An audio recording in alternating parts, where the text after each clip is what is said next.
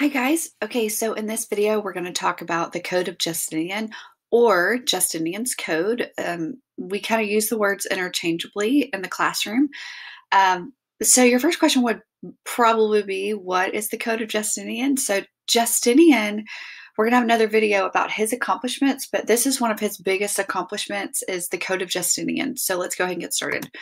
So of course, the Byzantine Empire is the Eastern Roman Empire, so all of their laws were still very much Roman. All the people were still very much Roman, okay? So Rome at the time had all these contradicting laws, and their constitutions kind of contradicted each other and things like that.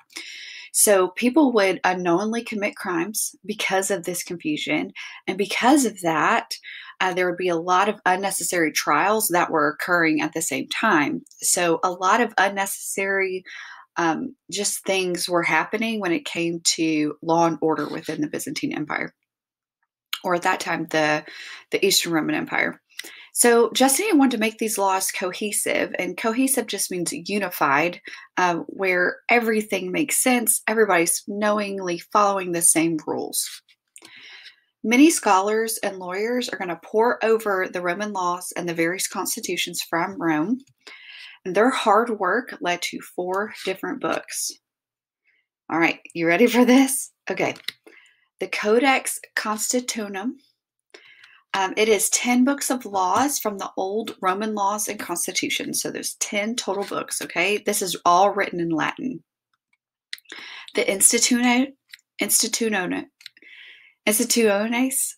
sorry guys, this is a textbook for law students, and it explained how the Justinian Code would work. So if you're a lawyer during this time period, this is how you're going to apply these laws in court and in everyday life.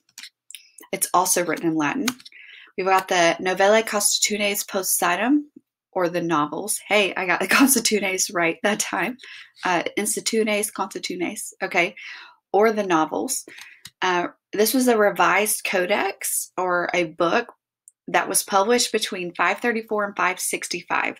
It's not an unknown date. It's just it took that long to publish the entire thing. But it's going to be written in Greek. Okay, so remember, Miss Abel Martin has an awesome video about the spread of the Latin language, but the people in Byzantine and the Byzantine Empire and the Eastern Roman Empire, they eventually switched over to speaking more Greek than Latin, and a lot of the people were just bilingual and spoke both. Anyway, lastly, we've got the Digesta. It is written by 16 lawyers between the years 530 and 536. And it's excerpts from Roman jurists. So these are Roman jurists. So these people back in the Roman Empire, jurists are just experts in the law, okay? And here's a picture of the Digesta. All right, so your next question is probably, why should I care? Like, why should I care?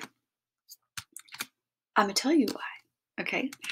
The Code of Justinian, or Justinian's Code, was the basis of Byzantine law for 1,000 years. So if we're trying to answer the question, how does the Byzantine Empire maintain the culture of Europe? This is a big one. For 1,000 years, it was the basis of their law, okay? Since it was mostly written in Latin, the only one that wasn't written in Latin was the let's go back and look at that. The only one, it was the novels were not written in Latin. It was able to be used by scholars throughout Europe. So as we're going to, because remember the Roman Empire spread everywhere, all over Europe. So all of these people are speaking Latin. But then when they split, Diocletian split the empire, the eastern side is going to start to speak more Greek. But since these laws were written in Latin, they were able to be used by what used to be the Western Roman Empire. Does that make sense? So most of these scholars were able to use it throughout Europe as a basis for their own laws. This eventually led to it influencing the greater part of Western legal systems. Guys, that's us, not the United States. It could be the United States, but that's us. We're the Western legal systems. We are the Western part of the world.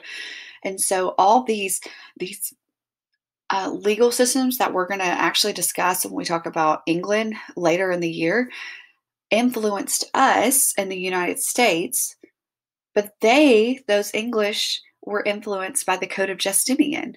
So it's really cool stuff. Also, this is why it's called the forebearer of the Western law. Forebearer just means the one that came before, and that's going to lay the groundwork of what's coming after. Okay, well, I love you guys. Peace out. Bye.